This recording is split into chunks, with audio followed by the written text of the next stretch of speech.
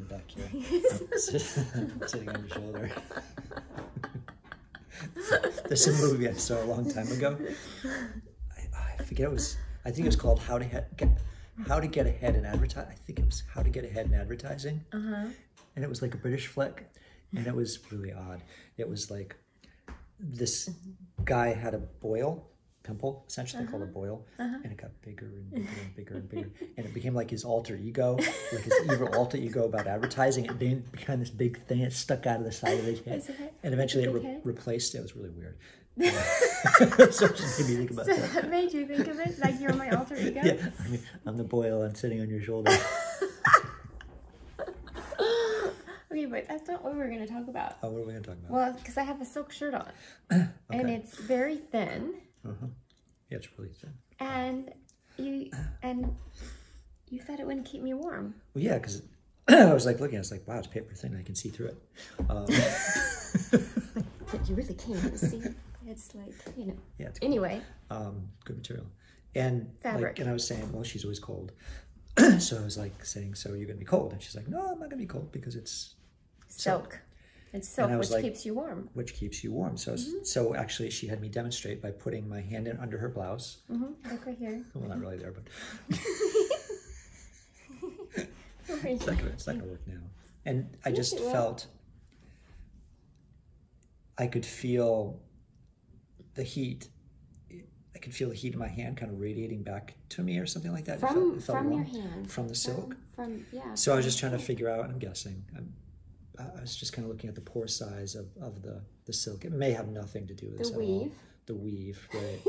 But this really, really tiny, tiny little cells or pores in the fabric. So I don't know. I was just guessing that maybe it had to do, maybe because those were so small, I don't know, it had to do with the wavelength of infrared radiation, because infrared radiation is essentially heat. So there's a certain wavelength. There's a certain wavelength for all radiation. From a silk blouse. No. From, well, yeah, that gives off, well, okay, that gives off radiation as well. So everything is radiation, electromagnetic. If you really want to get technical. What you do. E is equal to mc squared, right? That Einstein equation. Basically, it's a conversion between energy and matter. So energy is neither created nor destroyed. Within quantum mechanics, the idea has come up, and it's actually very accepted now, and we're finding more and more about it, is that really even matter is just really energy barriers. Because within, I'm probably getting more than I wanted to, but within each atom, you have a nucleus, proton, neutrons, and other subatomic particles. But then you have electrons that are spinning around the nucleus. And the electrons, compared to the size of the nucleus, the amount of volume that the electrons take up, massive. So most of the volume in an atom is an electron. And it's a field. Like, you think back to high school chemistry, and you taught, well, you got two electrons here, and they spin around this little, this little orbital here, and maybe you had s orbitals and p orbitals. Those are probabilities. Those are high probabilities of where electrons might be in the universe at the time around that atom. But really, electron can be anywhere in the universe. So electrons are in my blouse. So electrons are in your blouse. Okay. I guess my point is, I don't know what my point is. My point is that there's electrons in my blouse that are keeping me warm. No, that's not. No? Well, yeah, but actually, I got way off the topic. Oh. So these are the conversations we have. I was originally just talking about heat and electromagnetic radiation, and I was trying to just indicate that we are all electromagnetic radiation, essentially matter. We're all energy. So we're all connected energy-wise. My atoms are in your atoms. Your electrons are in my electrons. My electrons are in your electrons. So we're all connected. We're all big one happy family. Anyway, so to get back to my point. To get back to the shirt, because I don't get any of this chemistry stuff. 180 days to get back here. Huh? That's bio. Well, no, it's chemistry. And what's that? What? You were talking about, what's called? Orbitals? The other thing. other things. Electromagnetic radiation? Yeah, that's chemistry, physics, bio too. Yeah, it's all related. Just that has to do with more how biological organisms relate to each other with electromagnetic magnetic radiation. But it's the universe. It's us. It's everything. Anyway, to get back to the blouse, Yes. what I was guessing, and I haven't really done the research, is that maybe the radiation that was coming off my hand wasn't allowed to pass through the silk. Maybe there's a barrier that's not allowing it to be, and it could be a pore size that doesn't allow the electromagnetic radiation through because there's a wavelength to it. So that's kind of what I was talking about, and you guys probably have no idea what I'm talking about now.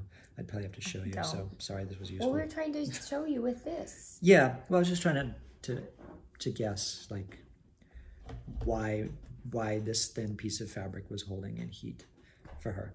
And I think that might be one of the reasons is that infrared radiation has a certain wavelength. You can look it up. I don't know what it is. That's why they have books. Seriously, you don't do this stuff all the time. You just look it up. I think it's really stupid to memorize all those things because you have books. And but you can look up the wavelength of infrared radiation, and I'd be curious on how it is compared to the size of these pores. Because if it's wider, it's too big in the pores. It might not escape from the pores. That's why it stays in the blouse. Is there a way to figure that out? Yeah, what would we have to do? What would be the test? Would we have to cut up the blouse and put in water or something, or like no, what would you do? For test? Put it underneath the microscope? No, we could basically get a source for infrared radiation, shine it at the blouse. A light? A laser. A laser. Maybe a laser. Okay. A low frequency laser, maybe, or just or light.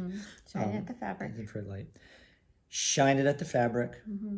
And then on the other side, have some type of sensor. This is probably the complex way. Have a sensor that would record the infrared light coming through, and you could see if it was coming through or if it wasn't.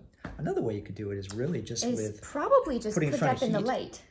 Well, see not visible light. It would have to be like maybe like a heat lamp or something like that might work, because that's heat. So it has there's to be heat. hot The heat coming from a heat lamp is typically infrared radiation that you're getting. That's one way you get heat. The other way you feel heat is actually there's convection heat, which is actually heating up the molecules of air around it, and it moves around. There's convective and there's conductive. Conductive is infrared radiation shining at you. So like if you were to take a heat source like a heat lamp, and maybe put the blouse next to the heat lamp, and maybe you could either do it qualitative, feel your hand there, or you could get a temperature gauge and read what the temperature is on this side of the fabric, and then this side of the fabric, and then you could try other fabrics or other materials. You could have fun with it anyway. Sounds a lot of fun. It's fun. Yeah.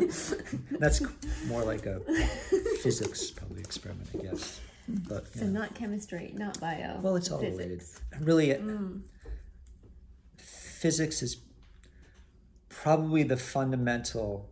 Don't tell chemists. But physics is probably the fundamental science that really explains all of the universe. And then I consider chemistry as like a subset, because it takes what the physical scientists know and applies it to solutions. A lot of times there's a lot of solution chemistry or metal chemistry or things you can apply in your life. Petroleum products, creating polyesters and making things, making materials. Silk, not polyester. Right, so that's a natural material. But the little silkworm had a chemical process that created that silk in its body. No, he pooped it out. Exactly. Yeah. So yeah, it's a better way to say it. Pooped out. Everything poops. There's a book, Everything Poops. All right. Are we done? My shirt is made of poop. Yep. Yep, it is. That's Oh, that was fun. silkworm poop. Makes you really want to go out and buy a silk shirt, right? Keeps you warm though. It does. It keeps you warm. Yeah. And so why does polyester keep you warm? Because it doesn't allow you to breathe at all. Okay. It's so it doesn't allow water moisture out or right. in. So maybe it inhibits evaporation. Maybe. I don't know. That's your field. Maybe this does the same, but it's so thin. I don't know. Anyway, just speculating. I'm gonna fall off the chair. That's better. I'm going back to being a head. My alter ego. My head. There. There it is. All right, I'm done. Bye. Hope you got something out of this bite.